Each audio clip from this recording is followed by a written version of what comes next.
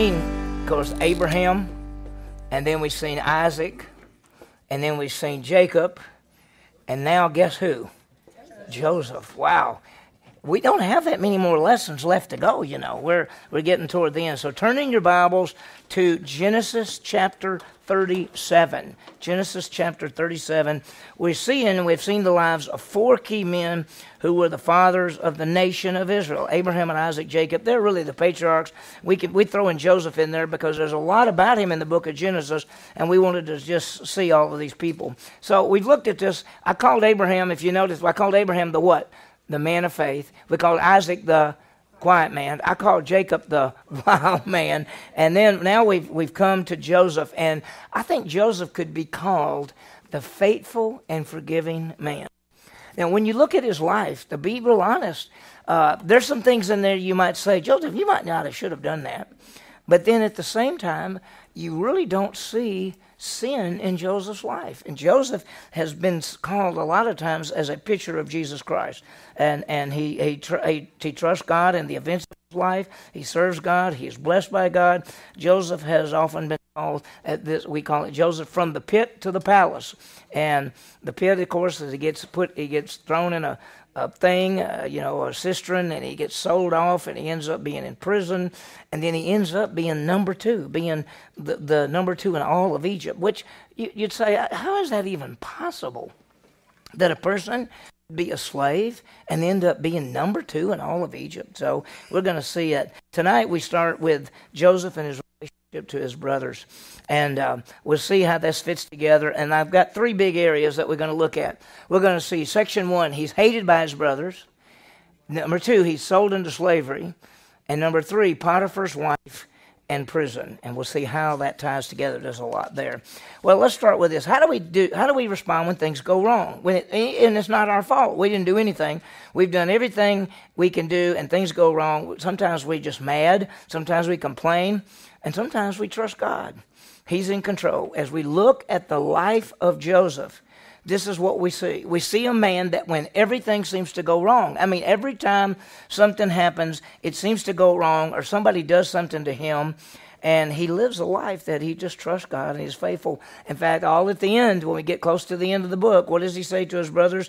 You meant it for evil, but God meant it for good. And so when we look at our lives, we can say there are things that come in our lives that are not good, and yet and maybe somebody even means it for evil, to hurt us, and yet God will take it and use it for good. He always does that. And we see the life of Joseph. We see a man filled with things that go wrong, and we put it this way: he's in the pit, slavery and prison, in the palace, second to Pharaoh. So let's start with hated by his brothers. There it is, Genesis 37. He's hated by his brothers. We think somebody so faithful and forgiving would not be hated, but you know what? There are some great people that other people just hate them. And you think, why would they hate that person? You know, that kind of thing. So let's look at Genesis 37, verse 1. Now Jacob, we go back to Jacob. Now Jacob lived in the land where his father had sojourned, in the land of Canaan. So we go back, and he's given us the end, basically, because we've been seeing Jacob. And suddenly we're going to change, as we're in chapter 37, we're going to change from Jacob to Joseph. Now Jacob's still going to be in the picture, but Joseph is going to be sort of the one coming there. And it goes on, he says, these are the records of the generations of Jacob. And he skips. And he says, when 17 years of age, was pasturing the flock with his brothers while he was still a youth, along with the sons of Bilhah and the sons of Zilpah and his father's wives. And Joseph brought back a bad report about them to his father. Now, all of a sudden, we've gotten out of nowhere. Jacob is talking, and then suddenly it says, now, Joseph was 17. Do you know how old Joseph was when he was raised up to power in Pharaoh's court? Anybody know? 30 years old. How old was Jesus when he began his ministry? 30 years old. And so we'll think about this. So Joseph is 17 years old. He does not know what the next 13 years of his life are going to be like. You know, one time I've had people say, I just wish I knew what was going to happen. I said, no, you don't. You don't want to know that 3 weeks from now you get the flu and you're going to be sick. You just don't want to know about that. Just take it as it comes. And so they're all out there. Now notice what's happening right here. It says, Joseph was 17 years old. He was pasturing the flock with his brothers. They're all out there while he's still a youth, along with the sons of Bilhah and Zilpah. And Joseph, now watch the end of verse 2. Joseph brought a bad report about them to their father. Now, what would we call him? A tattletale.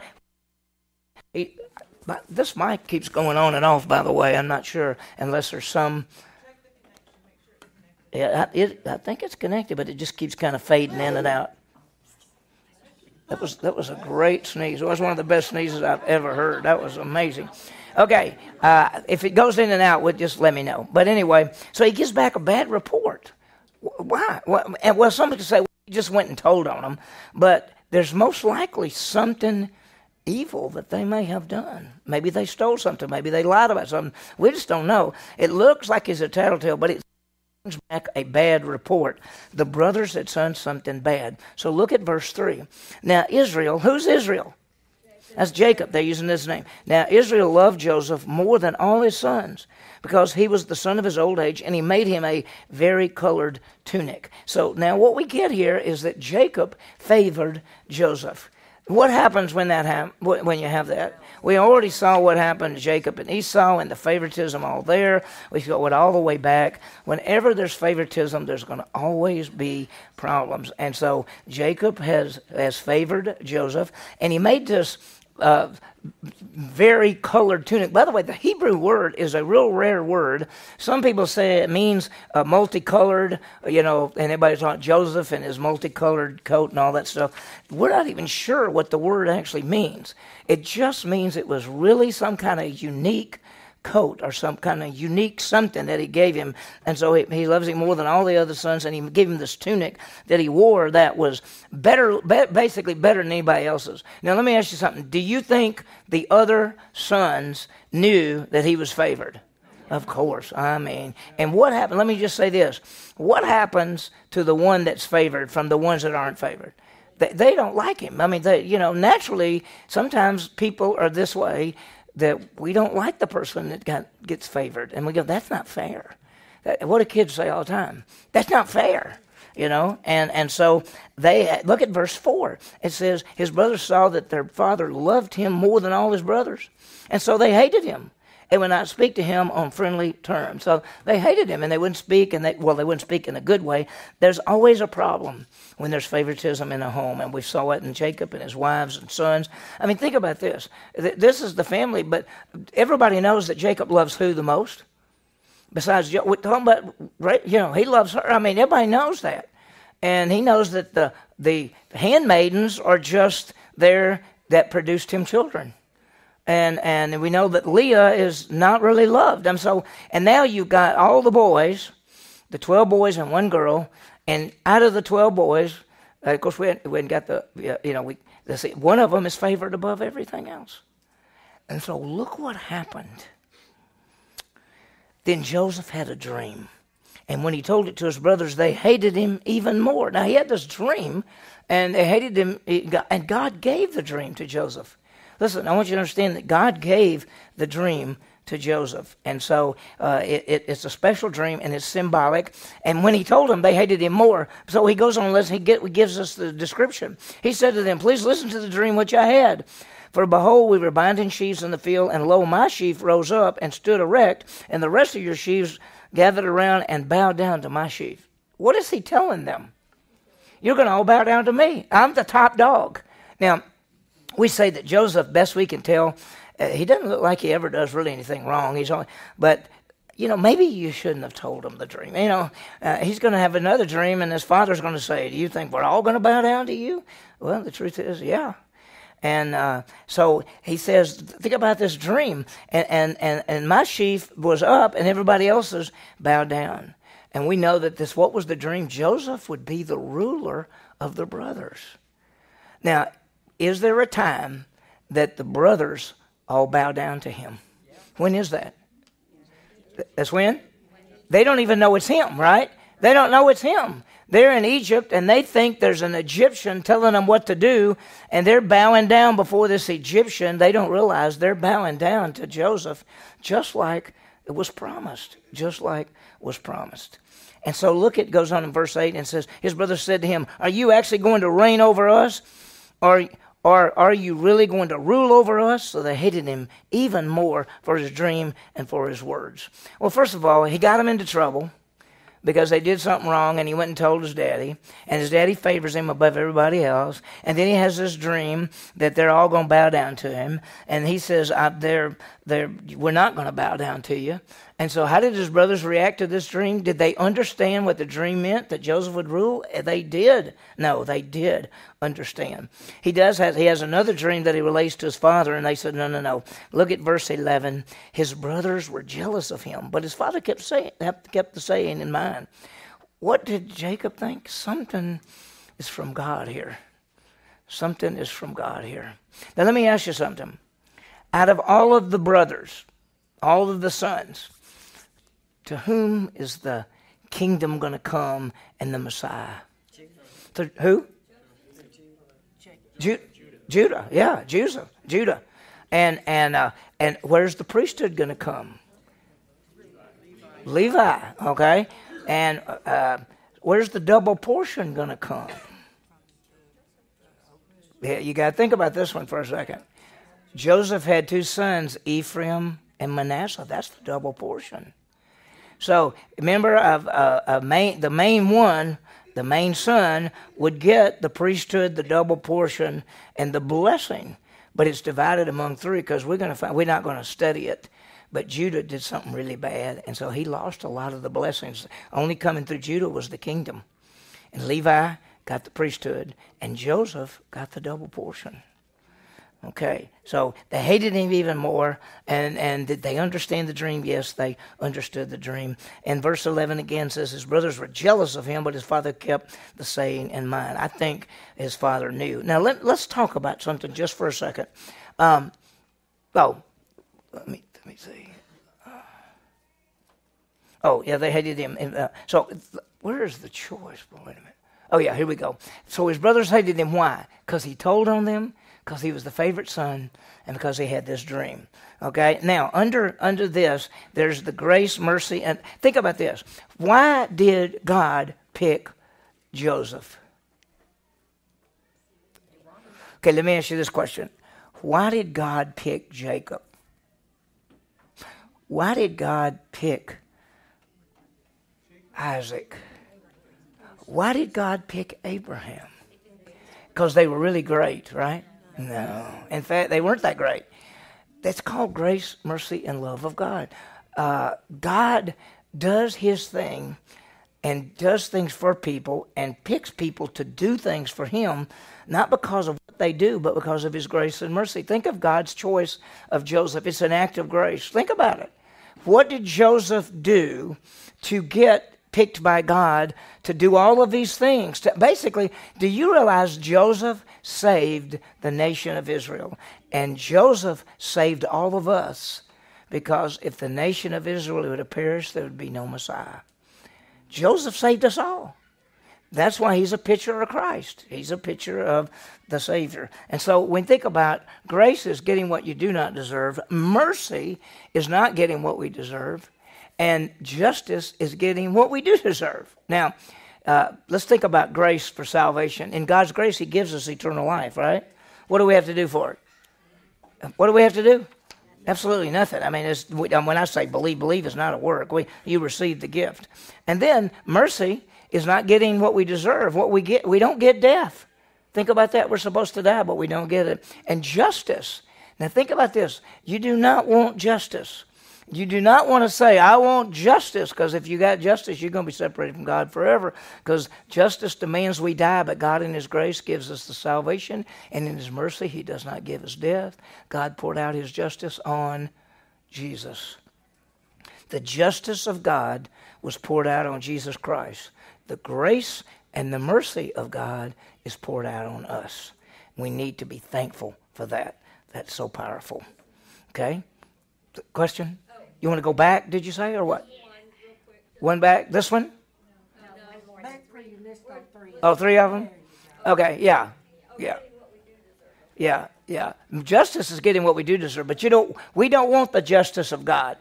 Okay? We want God to pour out his justice on somebody else. And he did on Jesus Christ. So, in God's grace, he gives us salvation. In his mercy, in death, we get salvation. And justice is poured out on Jesus Christ. So now, what happened? Notice we're now going to see an event that's going to change all of history.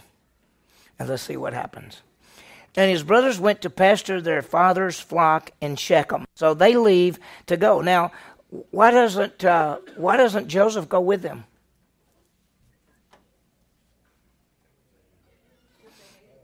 Huh? Well, I mean, is it going to be hard work to go out there and take care of the flock and everything, out in the sun and the night and the cold and the heat? And who gets to stay home? Joseph. Okay, yeah, the favored one. Now they go they went to Shechem. Look at verse 12. It says, the brothers went and pastured the flock in Shechem. Let me give you an idea.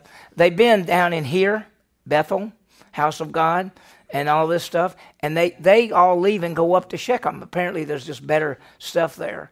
And what the father does, and this is pretty normal, it says, Israel said to Joseph, are not your brothers pasturing the flock in Shechem?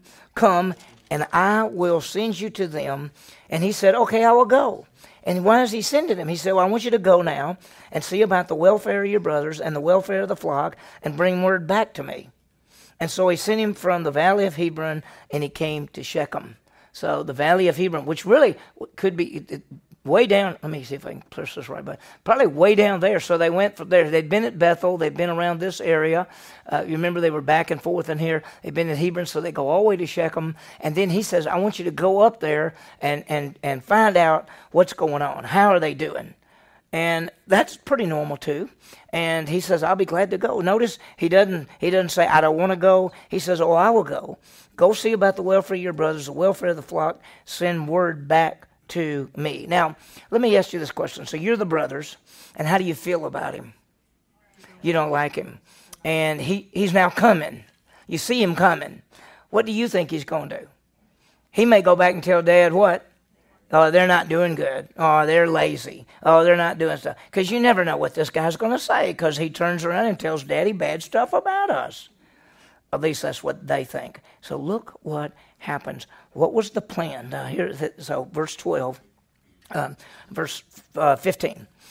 A man found him, and behold, he was wandering in the field. And the man said, who are you looking for? He said, I'm looking for my brothers. Please tell me where they are pasturing the flock. Then the man said, oh, they moved from here. I heard them say, let's go to Dothan. So Joseph went after his brothers and found them at Dothan. I'm going to go. So notice they started off and they went to Shechem, and now they've gone all the way up to Dothan. And so he came and he was looking for him because he said, I'm in Shechem. And he's looking around, and the guy said, well, who are you looking for? He said, looking for my brothers. He said, oh, I know who they are. I heard them say they're going to Dothan. So he said, okay, I'll go to Dothan. I'll go up there. And so verse 17 says, then the man said, oh, they went to Dothan. So Joseph went after his brothers, and they found them at Dothan. Now look at verse 18. And when they saw him from a distance, and before he came close to them, they plotted against him to put him to death. Look, when they saw him coming. When they saw him coming. Now I'm going to put it this way. I'm going to call this Plan A. Plan A. What are they going to do? Kill him. Well, how do you think that'll go over? Have they thought about this? How are you going to kill him? And then go back to Daddy and say, we killed him. They're not going to say that. So how are you going to kill him? This is the plot. And they said they plotted against him to put him to death. They said to one another, here comes the dreamer. He's making these dreams. He said, we're going to all bow down before him. Well, I'm not bowing down before him. I can tell you one thing. In fact, the best way, what we could do with this guy is to get rid of him. Because he's nothing but trouble. He's the favored one. He's got the good-looking coat. He's got everything. He's got everything. His dad lets him get away with everything. It's just not fair. And so we're going to deal with him. Here comes that dreamer. Now then, verse 20. Come and let us kill him. Throw him into one of these pits. And we'll just say a beast devoured him. Then let's see what becomes of his dream. So we're going to kill him, and we're going to say that an animal ate him. That's what we're going to say. This is the plot. We're going to kill him. And that'll put the end to these dreams. That'll put the end to all this junk that he always says. So what was their plan when the brothers, they said, we're going to put him to death. Here comes the dreamer. Let's do it. What I read some studies that in Dothan there were supposedly two cisterns, two big cisterns. You know what a cistern is? That's where they collect water. And there were supposed to be two that were there. That's what I've read. And so that's why they saw him and said, we can just throw him in one of these pits. Now watch what happens, verse 21. But Reuben, who's Reuben? Who is he? He's the oldest one. Now who's kind of in charge and watching out? Reuben. Reuben's responsible. Daddy would say, Reuben, you know what to do. You're the oldest. So look what happens. Then Reuben heard this. When he heard that they were going to kill him, and he said, and he rescued him out of the hands and said, well, let's not kill him. Let's don't kill him. Reuben further said to them, let's don't shed blood. Let's throw him in the pit. Okay, here's B. We're just going to put him in the pit. We're going to put him in the pit. And what will happen if he stays in the pit and can't get out? He'll eventually starve to death. Or, so that's the plan. He says, well, Reuben says, let's don't kill him. Let's just throw him into the pit. Throw him into the pit in this wilderness. Do not lay hands on him. Now watch the rest of the verse. That he might rescue him out of their hands to restore him to his father. So what was, throw him in the pit, but what was Reuben's plan? He was going to save him. And he was going to take him back to who? To Dad. And what do you think he thought was going to happen when he takes him back to Dad? Who knows? I might now be second favored, out of all of this, that's the plan. So he said that the oldest brother speaks up and says, no, let's don't kill him. Let's throw him in the pit. And this is what the best thing that we can do. Now, I put this here again. Why did they hate him so much? The plan is to rescue him. Let's not kill him. And so he's going to rescue him. But why did the brothers hate him? Well, Joseph told on his brothers, favored by their dad, given a special coat, and he had the dreams that they would all bow down to him. And so they do not like him. Now, let's just face it. When you look at the scripture, does Joseph come across as a really great person? No. He doesn't? Huh? Every time I see him, they throw him in a pit. He gets taken off in the thing, and he works for Potiphar's, and he's amazing. Then he gets thrown into prison. He works and he does amazing. And he comes out of prison. He goes number 2, and he's amazing. His brothers all come. He's amazing. Everything I see of him is amazing. Now, the first part of his life, it appears to be that he's one of those that say exactly what he thinks. You guys are in trouble. I'm telling on y'all. I mean, and I mean, it just may be his personality. But do you see any sin in his life at this stage? Do you see, if you've read it, have y'all read the rest of the book? Do you see any sin in Joseph's life? Huh? He's pretty amazing, and I think that's why a lot of people, and we'll look at it as we go a little further on, that Joseph is called a type of Christ. He's a picture, a foreshadow of Christ. Well, what is the plan? The plan is he's going to come back and rescue him. Let's throw Joseph in the pit, and we'll come back, and we'll plan to come back and rescue him, and Dad will reward him. That's what I think he's thinking. So plan A, let's kill him. Plan B, no, let's throw him in the pit, and I'm going to come get him after they throw him in the pit, pull him out of the pit, take him back home, and then I'll just have to tell them that, I'll have to tell Dad that they were really mad and they wanted to kill him. But I stopped it all, and I just want you to know that I stopped it all. So what did they see coming while all this is happening? So it came about when Joseph reached his brothers, what happened? They stripped Joseph of his tunic, the very colored tunic that was on him, and they took him and they threw him into the pit. Now the pit was empty and without any water in it. So they did exactly what plan B was. Let's throw him in the pit. And where's Reuben? Reuben's gone for a while. Reuben leaves. Reuben probably says, okay, well, they'll throw him in the pit. I'll go somewhere. I'll come back later when they're not watching. I'll pull him out. That'll be the plan. So it looked like a good idea. When they sat down to eat a meal, And as they raised their eyes and looked, behold, a caravan of Ishmaelites were coming from Gilead with their camels bearing aromatic gum and balm and myrrh on their way to bring them down to Egypt. So they're coming, they look up and there's a caravan of Ishmaelites. And they're coming through. And these are descendants of Ishmael. That's why they're called Ishmaelites. And they're coming and they're on their way to Egypt. And so they get an idea. Verse 26. Judah said to his brothers, what profit is it for us to kill our brother and cover up his blood? Hey, I got a better idea. We don't have to kill him. I'm calling this B2. Because we're going to have a part C in a minute. A B2. And a B2 is, well, let's don't kill him. He's in the pit. And there's no sense in killing him. And what he's in the pit, what we could do is this. What point is for to kill our brother and cover up the blood? Let's sell him to the Ishmaelites and not lay our hands on him. He's our brother in our flesh. And his brothers listened to him. He said, listen, here's what we can do, is we can just sell him. And see, then we could say we had nothing to do with his death. We don't really know what, and we're not lying. We don't really know what happened to him. And after he left with the Ishmaelites, how are we going to know what happened to him? This is a good deal. We can just say, we don't know what happened to him. We just don't know. And so here's what happened. And so they're going to sell him off. And so verse 28, then some Midian traders, that's Ishmaelites, Midianites, traders passed by. So they pulled him up, lifted Joseph out of the pit, sold him to the Ishmaelites for 20 shekels of silver. Thus they brought Joseph into Egypt. That's what they're going to do. 20, they saw him come, the Ishmaelites, descended to Ishmael. They sold him 20 pieces. By the way, the price of a slave or a young boy was about 20 pieces of silver. So that's what they did. They sold him. And then it ends, this verse ends by saying, thus they took him on down to Egypt. So we already know what's going to happen to Joseph. He's going down to Egypt. Wow. And this is God's plan. This is God's plan. See, sometimes things happen to us, and we say, why is this happening to me? And all you can say is, obviously this is what?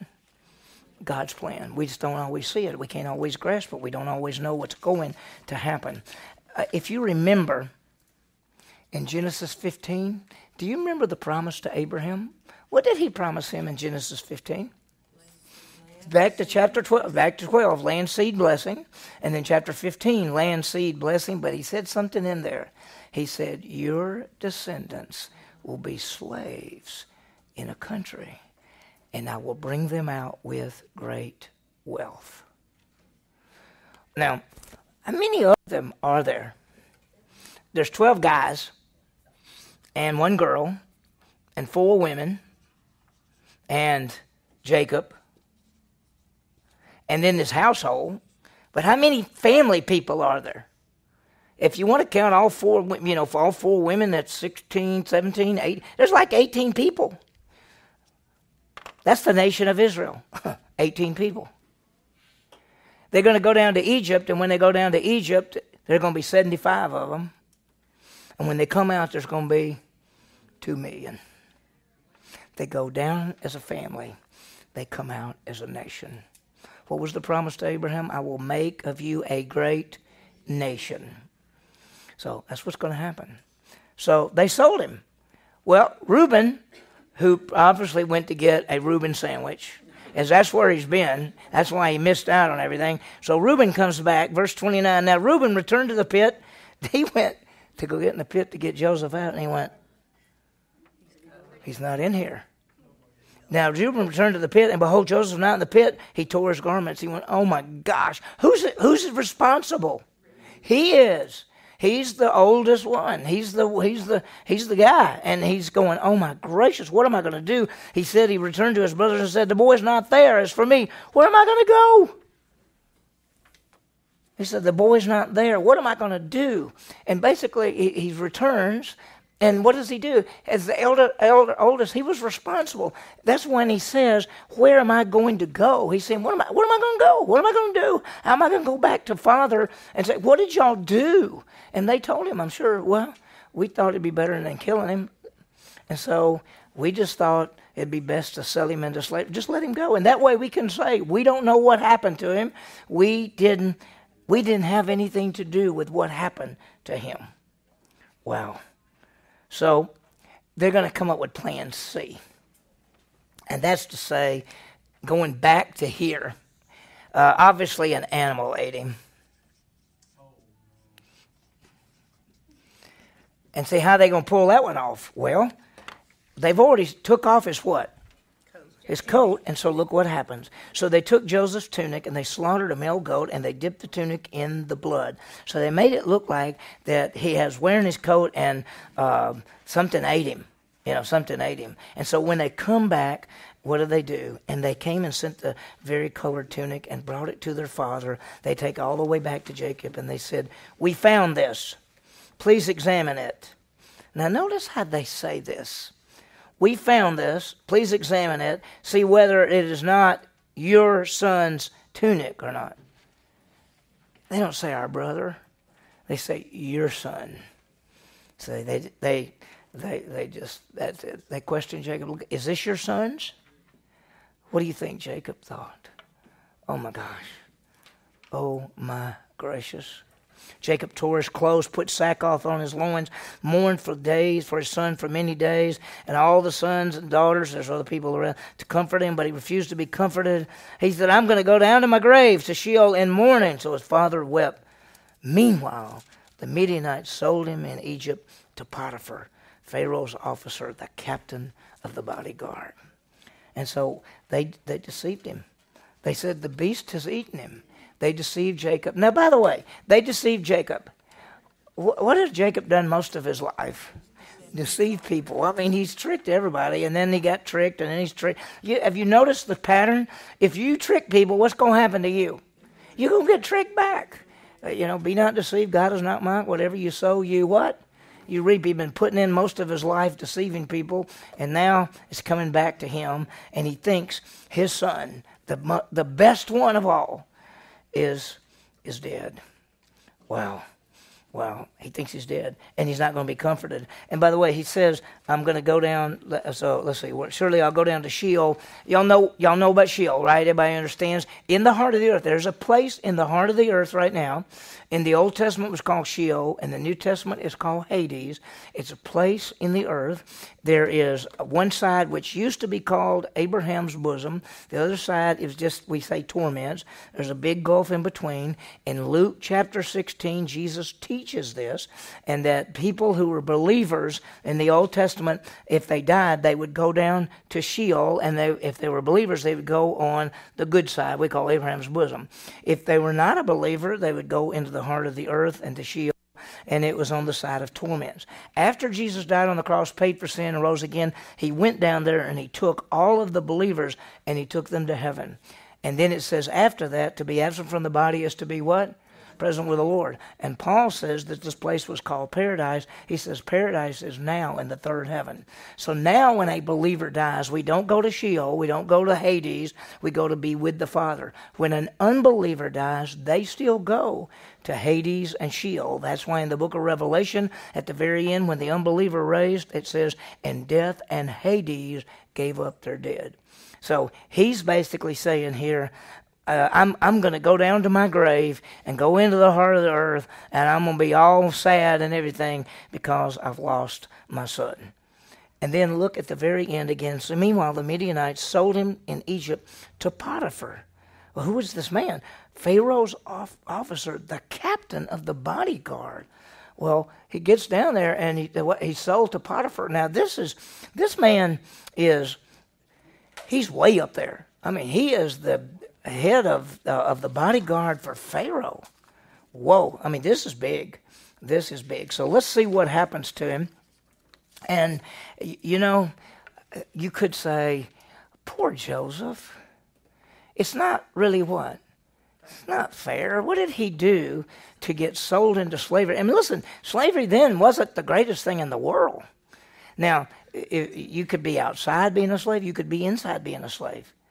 And, in Egypt, you never know. And so he's sold into slavery. So let's look at number 2. And this, you have to skip a chapter because we don't want to talk about Judah and Tamar.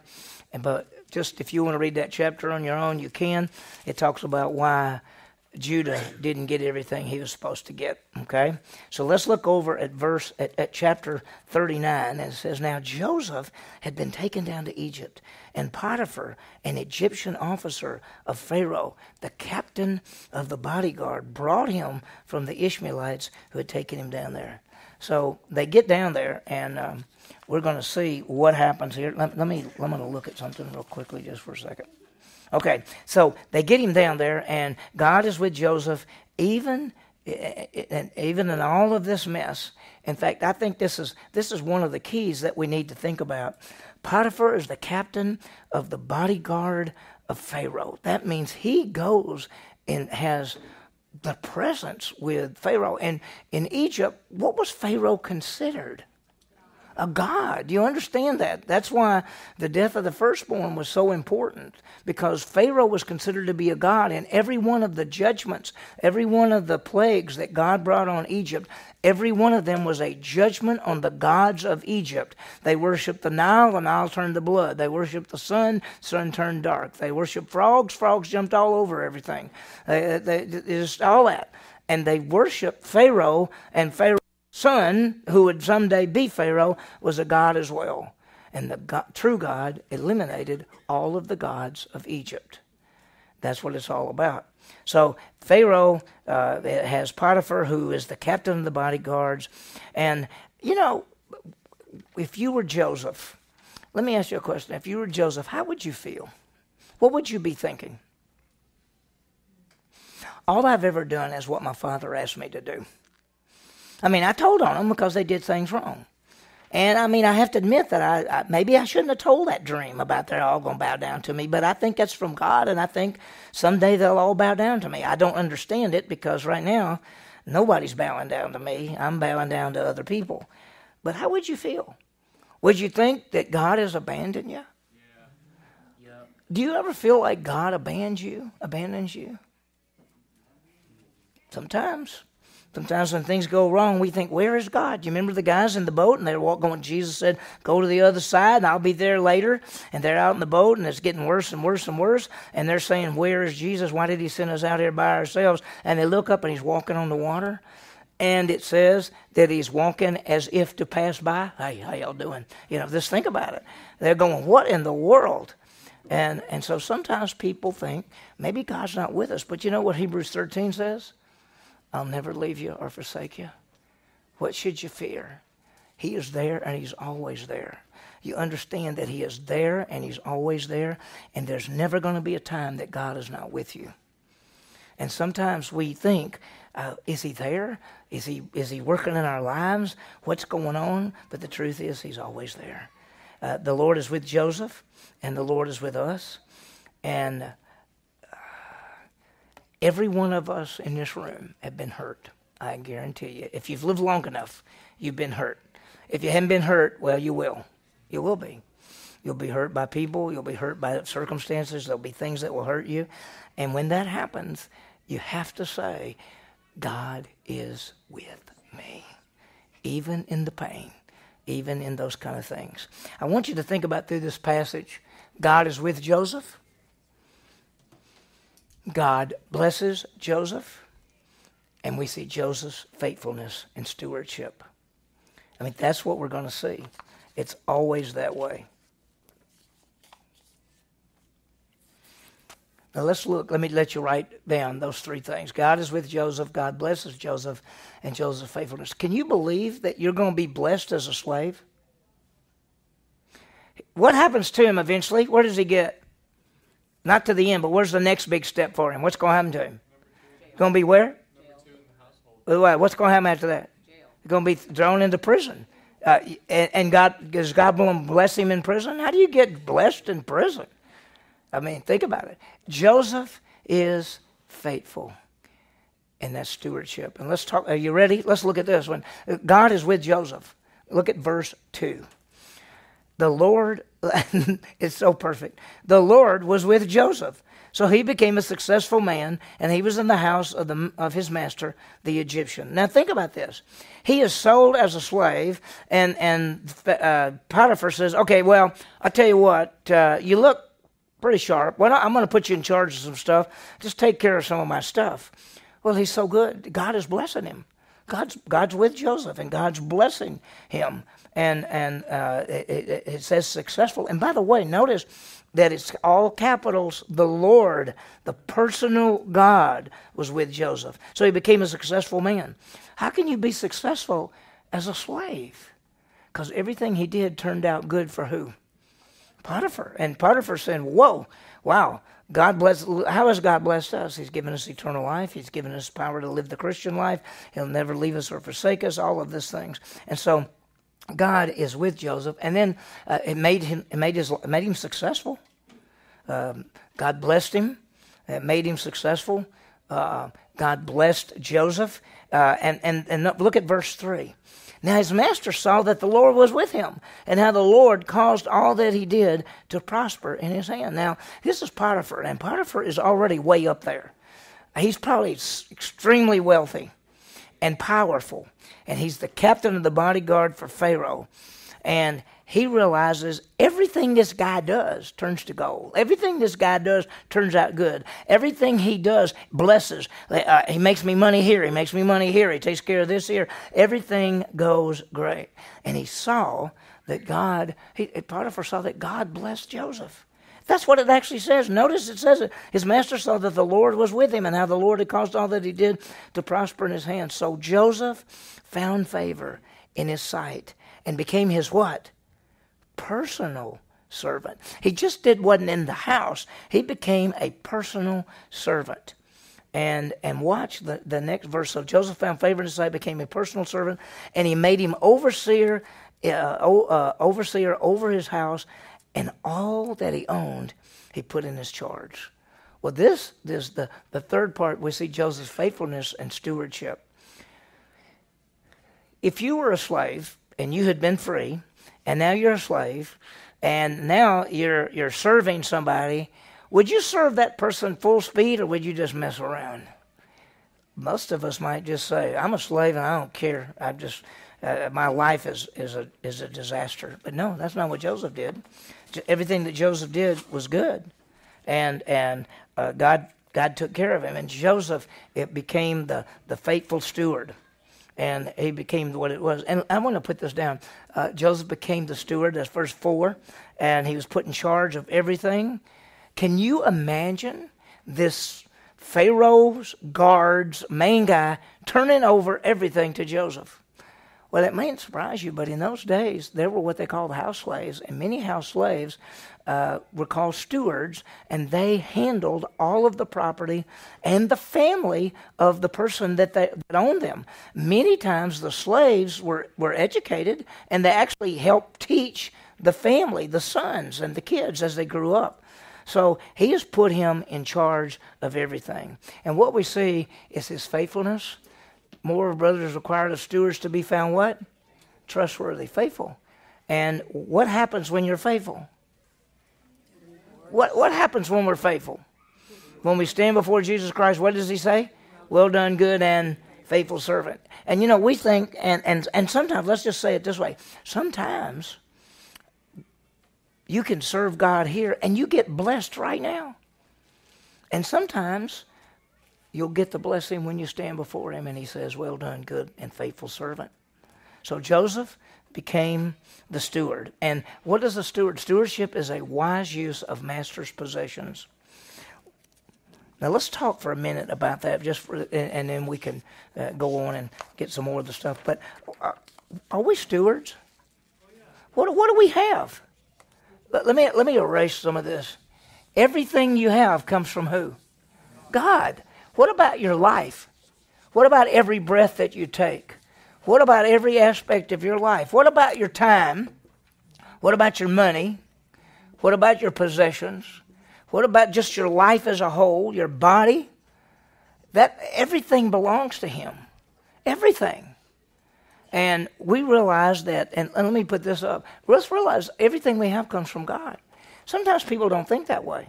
You know, I used to talk to a person. He said, "What you're supposed to do is give." And this person taught tithing. I don't believe the Bible teaches tithing, but he was saying, "What you do is you give God His 10%, and the rest is yours." I said, "No, it's not. All of it's His.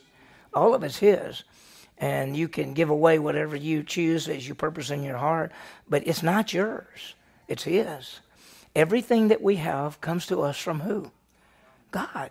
We have to realize that. We have to grasp that everything, and we're to use this all for His glory. So let's think about it for just a second. Think about this. First of all, our lives. 1 Corinthians 6:19 and 20 is, "What do you not know? Your body is the temple of the Holy Spirit who's in you. You're not your own. You've been bought with a price. Therefore, glorify God in your body." Romans 12, "I beseech you, brethren, by the mercies of God, to present your bodies," what? "As living sacrifices." Who do our lives belong to? God. Think about this, y'all. We all say things like, "Okay, I believed in Jesus Christ, and now I have what? Eternal life, and I'm saved." But are you a disciple? What is a disciple? A disciple is one who says, "I want my life to count for Christ." Whose life is it? Who decides how long you live? God does. Who decides when you were born? What color your eyes have? What are you going to be? Who decided that Joseph would be working for Potiphar? God did. God works all things. So first of all, your life, your body, that's all His. And look at this, our gifts and talents. Who gave you spiritual gifts? Who gave you talents? Who gave you abilities? God did. We're to use it. 1 Peter 4:10, "As each one has received a gift, employ it in serving one another as good stewards of the manifold grace of God." It's the stewardship. The gifts, talents, and abilities that God has given you. What about our possessions? Matthew 25, 1 Timothy, he talks about, listen, don't put don't put all your eggs and everything in these material things. But what you need to do is lay up things, because all your possessions are just for what? Why did God give you things? To use them for His glory. Do you realize that? This is my car. Well, actually, it's God's car, and you need to use it for His glory. That's really how. And then look at our time. He says, "Redeem the time, because the days are evil." You know what? You can get more money, but you can't get more time. The most valuable thing you have is your time, and that's your life. And what can we do with that? We're to use it for what? For the glory of God. Wow. Okay, so verse 5. "So it came about from that time he made him overseer in his house and over all that he owned. The Lord blessed the Egyptian's house on account of Joseph. Thus the Lord's blessing was upon all that he owned in the house and in the field. So he left everything he owned in Joseph's charge, and with him he did not concern himself with anything except the food that he ate." Now, why do you think he cared about the food? He didn't want to get poisoned by somebody, so he said, "I'm still checking my food, but everything else, Joseph, it's all for you." Wow. And now, Potiphar's wife. Wow. So, if you're Joseph, how is your life now? Okay, it's not that bad. I mean, you're in the household of one of the most powerful men in Egypt, and this man trusts you completely, and he's using you to and you're being used by God to help this man and to do everything. And you don't know the end. You don't know why God has put you in Egypt. You knew that there were dreams about your family bowing down to you, but you don't know why you're there now. But what is he doing with the time that he has? He's faithful all the way. He's faithful all the way. And so now we got an issue. Look at the next verse. The very end of verse 6 says, "Now Joseph was handsome in form and appearance." That means he's kind of a handsome guy. And we're going to see what happens. But let me put something up here. Just because we're living for God doesn't mean we are exempt from temptation or problems. Listen, sometimes people say, "Well, I'm trying to live for God. I don't know why all these things are happening." Because just because you're living for God doesn't mean things like this won't happen. And so what happened? Verse 7. It came about after these events that his master's wife looked with desire at Joseph, and she said to him, lie with me. Good night. She's kind of a bold one, isn't she? She comes up to him and says, hey, I like the way you look. You know, Potiphar's gone a lot. You know, if you're the captain of the bodyguard, you're gone a lot. And so I like the way you look. I think we should do something. And, you know, and look at verse 8 and 9. He said, but he refused and said to his master's wife, behold, with me here, my master does not concern himself with anything in the house. He's put all that he owns in my charge. There's no one greater in the house than I, and he has withheld nothing from me except you, because you're his wife. How could I do this great evil and sin against God? He actually has two things here. Potiphar lusted after him. He said, my master trusts me. I have respect for him. And this would be a sin against God. And so I put a little deal. Is it right to have sex? The answer, yeah, it's okay to have sex. It says yeah, right. That's great, Drew. That's exactly right. So when we say, is it right to have sex? You can say yes, but with whom? The only way you can have sex is to have sex with the person that you're married to. That's what Hebrews 13:4. Hebrews 13:4. Is it right to have, well, sex outside marriage is wrong. And so Joseph says it.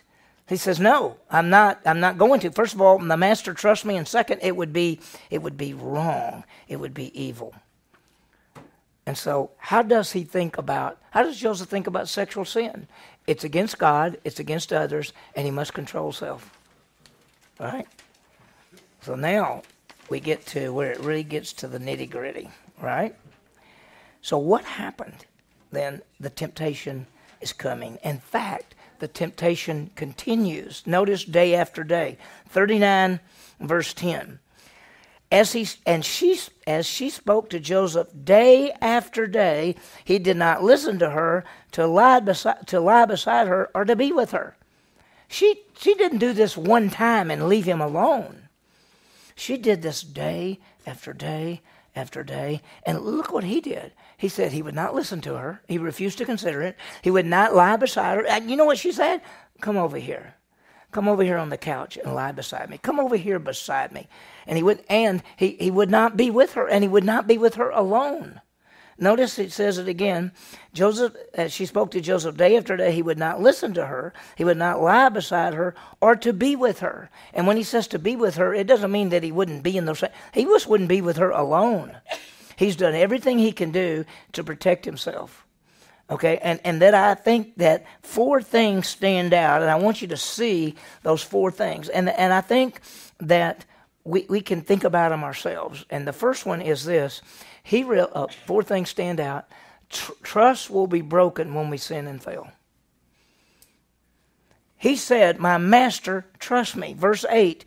But he refused to his master's wife, because he said, my master does not concern himself with anything in the house. He's put me in charge of everything that he owns. Therefore, nobody's greater than I am. He has not withheld anything except me. He said, first of all, my master trusts me. If I do this with you, then I will lose. I will lose my master's trust. And I put right here that my master trusts me. That's what verses 8 and 9 are saying. And when you sin, you break trust with people that know. Yeah. Yes. Well, put it back. Okay. Yeah. One more. Go back even more. Okay. What do y'all want? Right there? Oh, okay. So he would not listen. He would not lie beside her. And he'll not be alone with her. By the way, that's verse 10, just in case if you wanted to write out beside that, just verse 10. That's exactly what verse 10 says. So, he said, she would say, why don't you come lie with me? No. Why don't you come over here and lay beside me? No. Why don't you, let's just me and you be. No, I'm not doing any of that. And so he says, number one, let me get to it. Four things stand out. The first one is he realized trust will be broken when we sin and fail. He knew that his master trusted him. And he said, and let me put this up. He says, my master trusts me. I do not want to lose that. The second thing that I've got, and I want you to see, and this is also verse 9, this would be against God. It would be evil. 39:9 says, there's no one greater in this house than I. He has withheld nothing from me except you because you're his wife. How then could I do this great evil and sin against who? God. He didn't say sin against Pharaoh. I mean Potiphar. And he could say that because that would be a sin. But he's saying, this is evil. This is evil. And I'm not going to do this. And then, verse 10, the third thing, he did not consider, do not consider sin. He says, I'm not going to consider it. He spoke to Joseph after he did not listen, didn't lie beside her, didn't want to be with her. He said, I'm just not going to take any kind of chances. He's not going to allow the temptation to stay there. Now, let me tell you something. His job is where? It's in the house. His job, he's the head of the household. Potiphar's gone.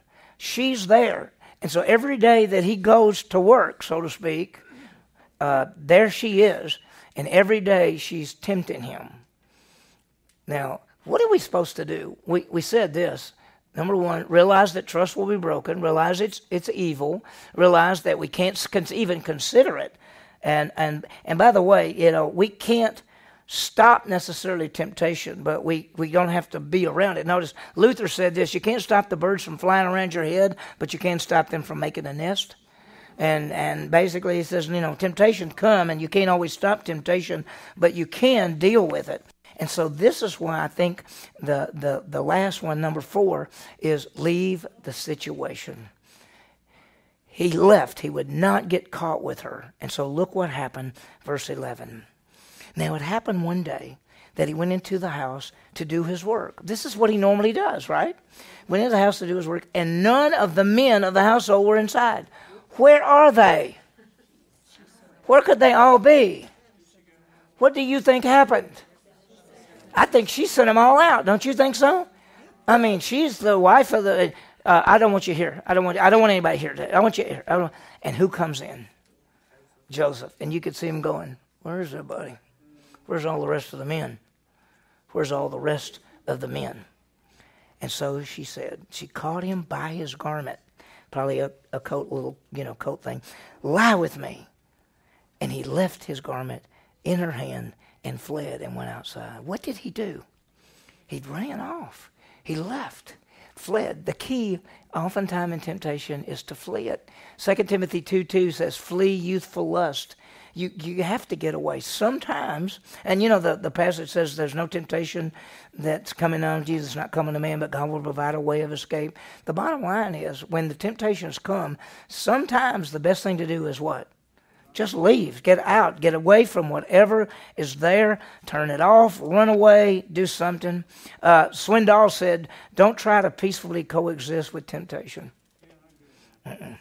You can't. There's an old saying that said, many times believers flee temptation, then wait around the corner for it to catch up. One thing about Joseph, he ran out, and she had this thing. Now, what do you think he did? He went running out of the house, and he went, I don't know what to do. What do you think she did? She said, that slave ran away from me. That slave doesn't want me. And so, what did she do? When she saw that he had left his garment in her hand and fled outside, she called to the men of her household. These are the men she's been sent out. Now she's calling them to come in, and she said to them, see, he has brought in a Hebrew.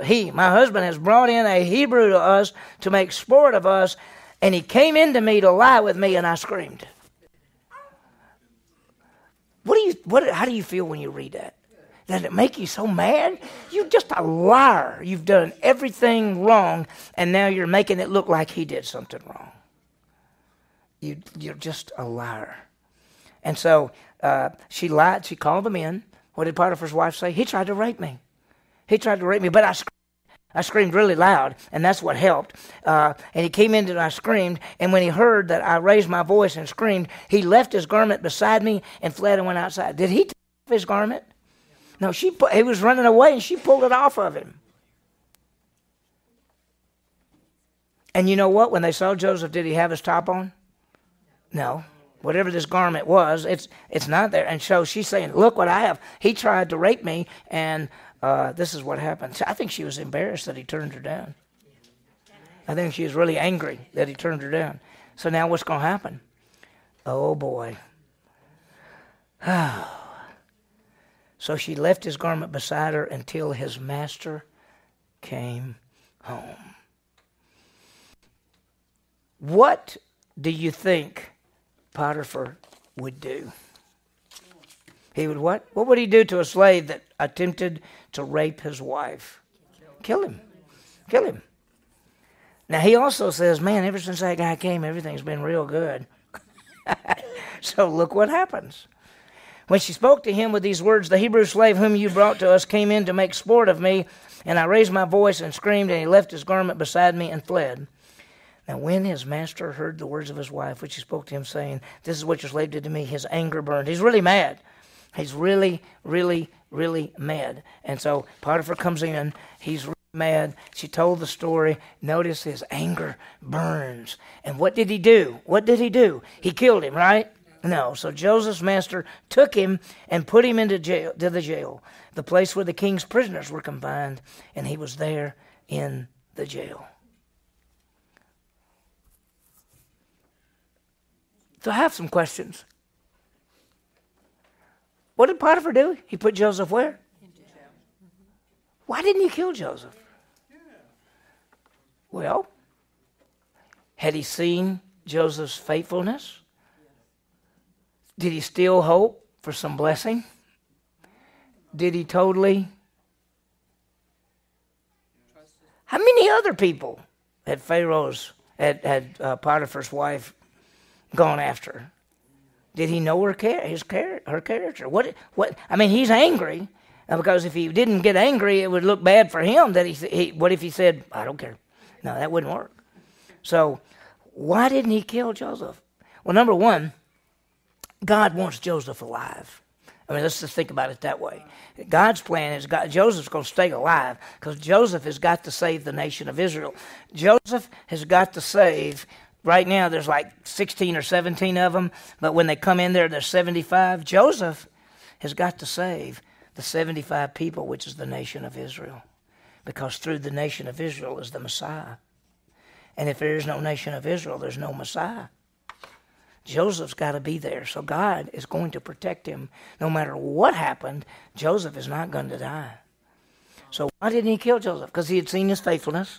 Because maybe he still hoped for some blessing. Maybe he thought, we'll let this blow over for a while, and then I can bring him back and my household can be blessed again. Or maybe he just didn't believe everything. But I want you to notice the next verse. Verse 21. But the Lord was what? With Joseph, and extended kindness to him, and gave him what? Favor in the sight of the chief judge. So here he is. He gets thrown into slavery. He ends up in Egypt. He works for the guy named Potiphar. And before you know it, he's the number one guy under Potiphar, and everything's going great. He gets thrown into prison for something he didn't even do, and God is with him there and extends kindness to him and gave him favor in the sight of the chief jailer. Now watch the next verse. The chief jailer committed to Joseph charge of all the prisoners who were in the jail, so that whatever was done there, he was responsible for it. And the chief jailer didn't even supervise anything under Joseph's charge, because what? The Lord was with him, and whatever he did, the Lord made it to prosper. We're going to see more on that next time. Everything that Joseph does, God does what? Blesses. He does it. He blesses him. Now, do you want to be in prison? Do you want to be a slave? And what does God do? He blesses him all the way through. Let me give you some of the Lord was with Joseph. Let's get some applications, the quiz real quick, and then any questions we got. But the first, let's realize that in God's grace we are saved. Just realize that. In God's grace we are saved. Ephesians 2:8-9 is by grace we're saved through faith. It's not of ourselves. It's the gift of God. Just remember that there's grace all the way through this whole thing. Every aspect and how God deals with us is by grace. Okay, the second one, let's understand the progression of sin. I mean, the brothers first were angry at Joseph. Then they hated him. Then they talked about the dreams. Then they actually wanted him dead. And so it started off with they didn't like him, and then eventually they wanted to kill him. And that's what happens in those kind of things. The third one is let's trust God. His plans will not fail. In the situations that go on in our lives, we have to trust him. Nothing can stop the sovereign plan of God. And so when things go wrong, in fact, the next one I'm going to put that up, when things go wrong, we just say, I don't understand it, but I'm trusting God. Because number 4 is let us know that God's always with us. He's always there. There'll never be a time that we'll be separated. God is there. He is working in the events of our lives. And we just have to recognize that. And Joseph understood it. Because Joseph, wherever God put him, Joseph prospered. Wherever God put him, Joseph was a faithful steward. And that puts us to number 5, and that is let's be wise stewards of all that we've been given. Listen, what do you got? Time, money, possessions, life, abilities, gifts, talents, ability, everything. That's all that God has given to you. Let's use it for his glory. This is your only life. This is it. Now, this life doesn't end. You have eternal life. And so you're going to go on forever. But this is the place that you serve him to get rewarded for the future. Let's live for him. Be wise stewards. The last one is be ready for temptation. Be ready for temptation. It's going to come. And it could be all kind of temptations. It doesn't have to be sexual. It could be anything. In this passage, there was sexual. But there are other kind of temptations that come into our lives. Understand that God desires our purity. That's what he wants us to be. 1 Thessalonians, this is the will of God. Your what? Sanctification. That is you know how to possess your own vessel. You abstain from sexual immorality. He desires purity. We've got a culture that whether you're... In our culture, whether you're a believer or not, it almost doesn't matter. We see believers living together and having sexual stuff, and we see unbelievers. And it's almost like the culture just says, yeah, that's what you do. It doesn't matter. God desires our purity. Make the decision to obey God in sexual temptation, because that's what this passage was about. And it's wrong. It's against God. He says, how could I do this evil? How could I break trust? How could I do that? God is always with us.